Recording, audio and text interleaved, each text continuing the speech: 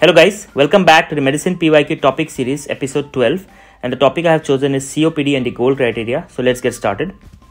So the PYQ question which came in Neet 2018 and 2020 where the first question, the goals criteria for very severe COPD is FEV1 by FVC less than 0.7 and FEV1 less than 30%. Option B, FEV1 less than 70%. Option C, FEV1 less than 50%. And option D, both A and C. And the second question, a 60-year-old man who is a known case of COPD presented with acute exacerbation and is admitted to the ICU. Which of the following statement is correct with regards to the initial management of this patient? And the options, A, non-invasive PPV should be given, invasive PPV should be given, IV corticosteroids should be administered, and permissive hypercapnia is allowed. So let us quickly go through the topic in short, and we'll come back to the questions.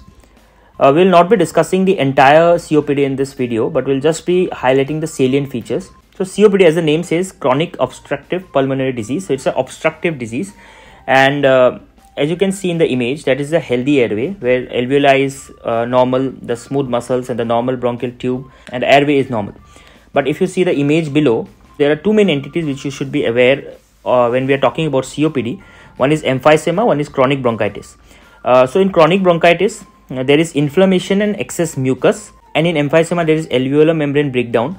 That is, there is more retention of air and hyperinflation is seen, and the patient presents with symptoms like chronic cough, fatigue, dyspnea, production of mucus, shortness of breath, chest discomfort. These are salient features of COPD, and causes being smoking is the most important cause, and certain other causes like air pollutants and genes are also there. Coming to the risk factors for COPD, so the smoking is very important cause, then lung irritants like chemical fumes, then family history with the AATD gene, that is the anti-alpha trypsin deficiency gene being linked to the COPD, and then history of respiratory infections as a child.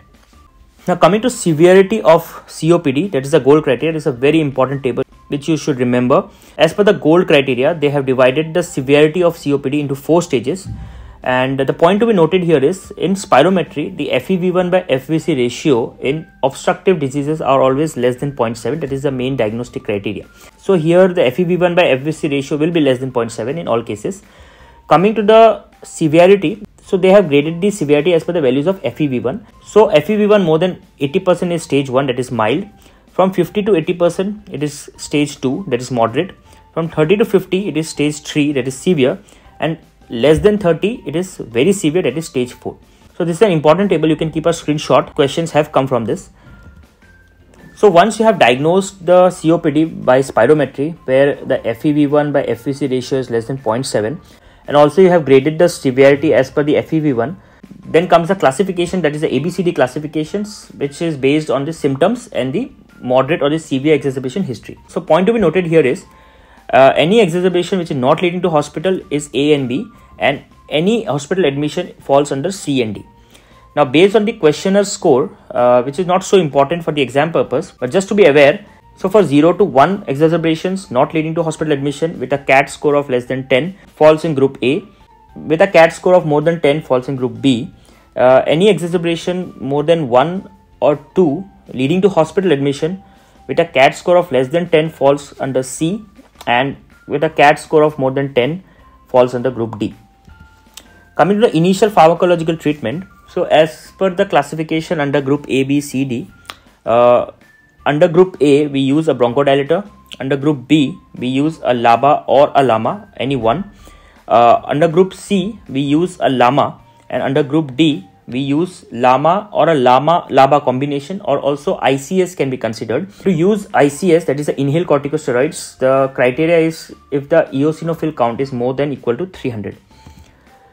Now the factors to consider when initiating ICS treatment, that is the inhaled corticosteroids. So the strong criteria are if there is history of hospitalization for exacerbations, that is the patient is category C or D, but more importantly if the exacerbation is more than 2 and also the eosinophil counts are more than 300, mostly the patients are in the category D, and also if there is a history or a concomitant asthma associated. In that case, use of inhaled corticosteroids are beneficial. Coming to the management of COPD overall, once the diagnosis is done and the initial assessment where the ABCD classification and the severity scoring is done, the management mainly is pharmacological treatment and non-pharmacological therapy.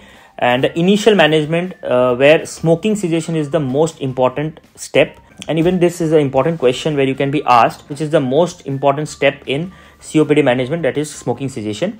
Coming to the non-pharmacological therapy, besides smoking cessation, the physical activity and exercise and the need for pulmonary rehabilitation are important steps. Also, the use of oxygen with the help of BiPAP, that is NIV, is very important in COPD patients. Mostly as an initial management, patients are put on NIV, and only if the patient collapses may be converted to invasive ventilation. Otherwise, patients do very well with NIV. And also the main purpose is to wash out the extra carbon dioxide that is patient is retaining. So let us go back to the question. So if you see the question, the first question was the goals criteria for very severe COPD is. So we know very severe COPD, if you remember the table, division is more than 80, that is mild, 80 to 50 moderate, 30 to 50 is severe, and less than 30 is very severe. So here they have asked very severe, so option A is the right answer. That is a very direct answer. Second question, a 60-year-old man who is a known case of COPD presented with acute exacerbation and is admitted to the ICU. Which of the following statements is correct with regards to the initial management of this patient? So we just discussed in initial management, always non-invasive PPV, that is a non-invasive ventilation, NIV, should be considered. Until unless the patient collapses, then invasive ventilation have to be considered. Otherwise, non-invasive PPV should be given. That is the correct answer here. IV corticosteroids is not administered, and permissive hypercapnia is also not allowed. So non-invasive PPV is the answer. I hope guys this video was useful, where I tried to cover very important and salient features of COPD and not the entire topic. In the next video, I will be talking about the pulmonary function test, that is a comparison between the obstructive and the restrictive diseases of the lungs. So stay tuned. Till then, keep studying, keep revising, and I'll see you in the next episode. Cheers.